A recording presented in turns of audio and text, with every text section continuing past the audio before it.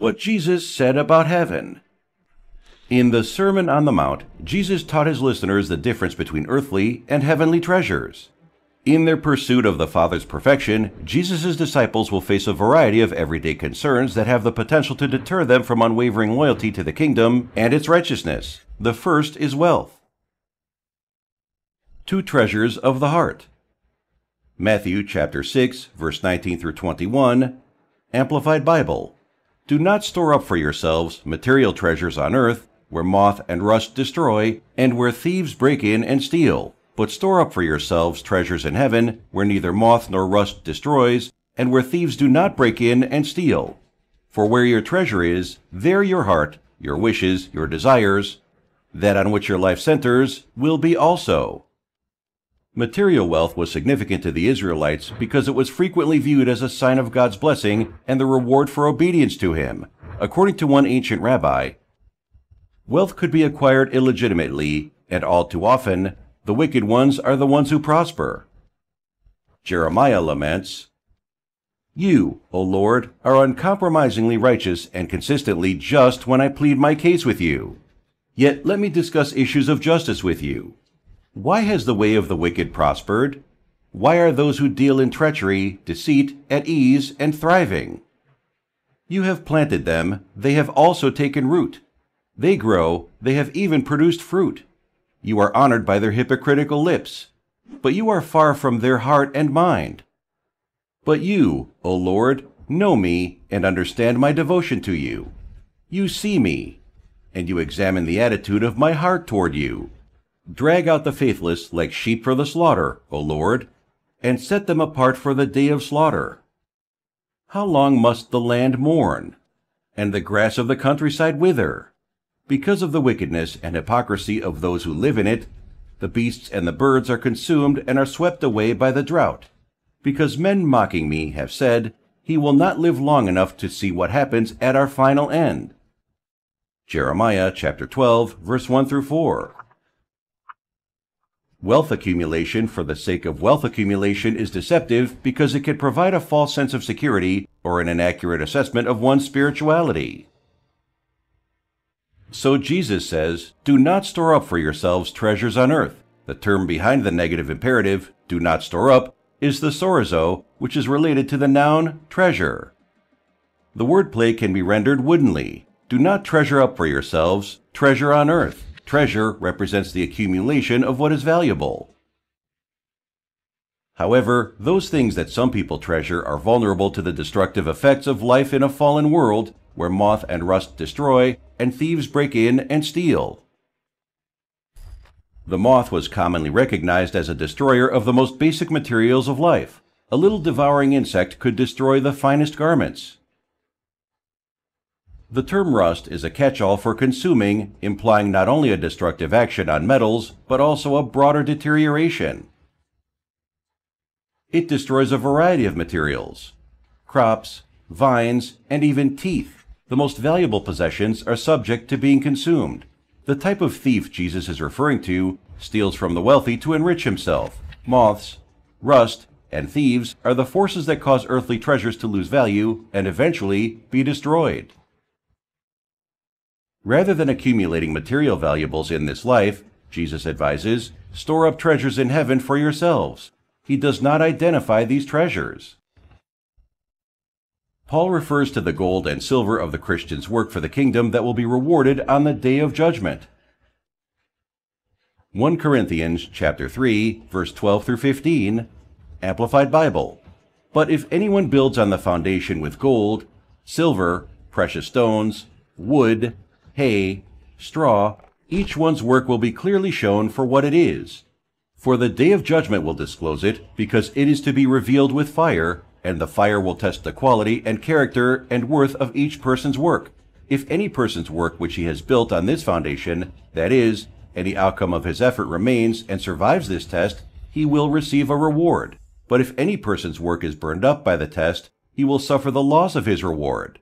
Yet he himself will be saved, but only as one who has barely escaped through fire. But the contrast of treasures on earth with treasures in heaven more importantly implies a distinction of values. For where your treasure is, there your heart will be also, Jesus says, going beyond good works to focus on the heart. The heart represents the core of a person's being, the true inner person, the source of spiritual, emotional, and psychological life. The nature of their heart determines a person's values. Jesus has already indicated that the heart is the source of our good or evil deeds. Matthew chapter 5, verse 28, Amplified Bible. But I say to you that everyone who so much as looks at a woman with lust for her has already committed adultery with her in his heart.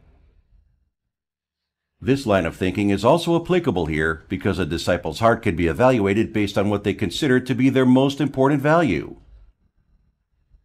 The righteous value must be God himself. If Jesus' disciples keep their hearts entirely focused on the Father in heaven, then all other world treasures will pale in comparison. This will set a trajectory for healthy discipleship, including one's priorities, motives, righteous deeds, ambitions, security, personal self-worth, and relationships. 2 eyes of the heart. Matthew chapter 6, verse 22 through 24, Amplified Bible. The eye is in the lamp of the body. So if your eye is clear, spiritually perceptive, your whole body will be full of light, benefiting from God's precepts. But if your eye is bad, spiritually blind, your whole body will be full of darkness, devoid of God's precepts. So if the very light inside you, your inner self, your heart, your conscience, is darkness, how great and terrible is that darkness? No one can serve 2 masters. For either he will hate the one and love the other, or he will be devoted to the one and despise the other. You cannot serve God and mammon, money, possessions, fame, status, or whatever is valued more than the Lord. These difficult verses must be connected to the preceding passages to make sense of them. The disciple must choose between competing treasures. Matthew chapter 6, verse 19 through 21. Do not store up for yourselves material treasures on earth, where moth and rust destroy, and where thieves break in and steal. But store up for yourselves treasures in heaven, where neither moth nor rust destroys, and where thieves do not break in and steal. For where your treasure is, there your heart, your wishes, your desires, that on which your life centers, will be also. If a disciple's gaze is fixed on the earthly treasure as their value, personal significance, and earthly security, the heart will be dark as well. When we concentrate on something evil, the eye becomes a conduit through which evil enters the inner person.